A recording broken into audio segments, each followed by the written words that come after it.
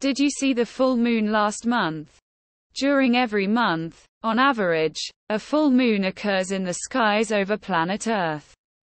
This is because the moon takes a month to complete another orbit around our home planet, goes through all of its phases, and once again has its entire Earth-facing half lit by reflected sunlight.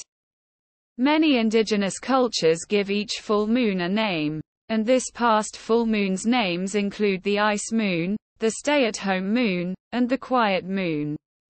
Occurring in January on the modern Western calendar, several cultures have also named the most recent full moon the wolf moon, in honor of the famous howling animal.